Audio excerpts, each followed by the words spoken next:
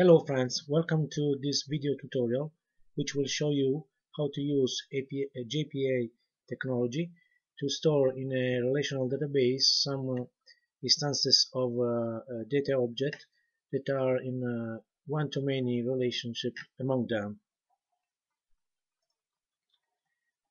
JPA stands for Java Persistence API, and it's a Java specification who help us to manage data and store them in a permanent way in a database. So it supports all CRUD operations on database: create, delete, update, read, and also the implementation of the typical relationship of the database world, relational database world, such as one-to-one, one-to-many, many-to-one, many-to-many, and so on.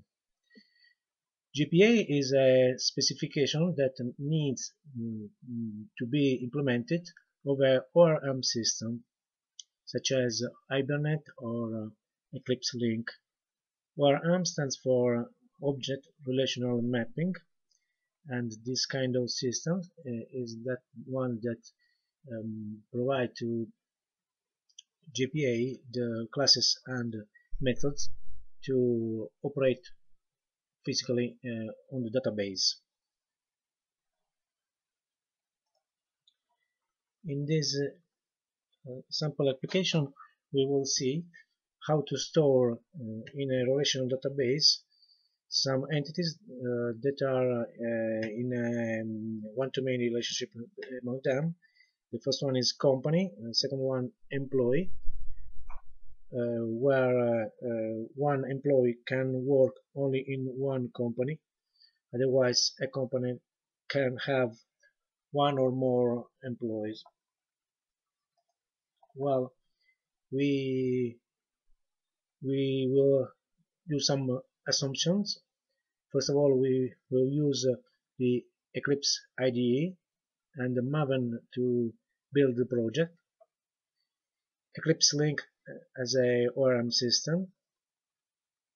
So we will create a web dynamic web project to be deployed in a Glassfish domain, and